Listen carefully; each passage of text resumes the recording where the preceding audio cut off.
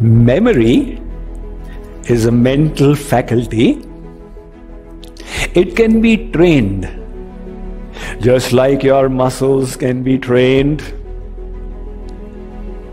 You must keep your muscle mass as you enter the 40s and 50s.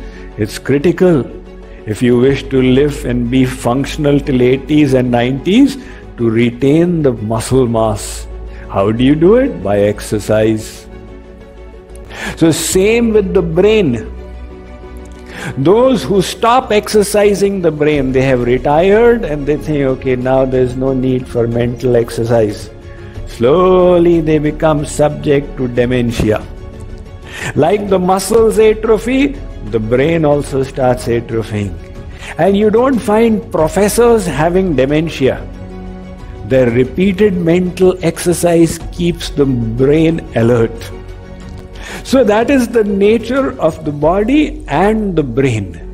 If you keep on solving maths problems, that portion of the brain responsible for maths will start getting packed with grey matter and you'll become better and better at it. In the same way, your question was how to enhance memory?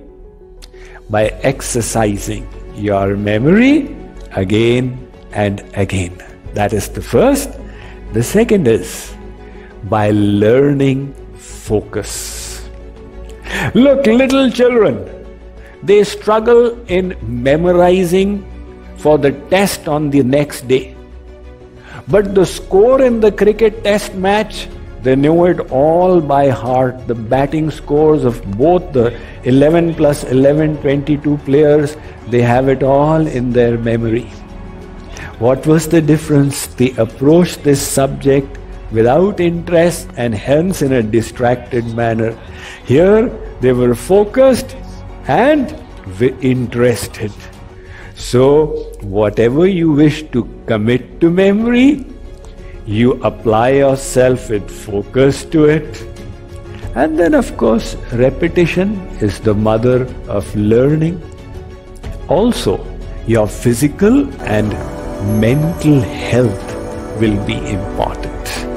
So good diet, good exercise, medical science will tell you, helps in the development of the brain as well.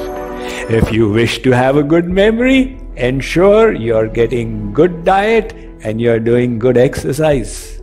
These world chess champions, until the year 2000, there was no supercomputer in the world that could defeat the world chess champions. Imagine that, supercomputers. And then scientists said, how is this happening? They realized that an ordinary grandmaster in chess has memorized about 50,000 games that he is accessing while playing. So such tremendous memory. Now Vishwanathan Anand was the world chess champion for so many years. And you read about him, in his daily regimen, he had exercise as an essential part. He knew that exercise will help in memory and in the sharpness of the intellect as well. It's like a holistic science that works to help your memory.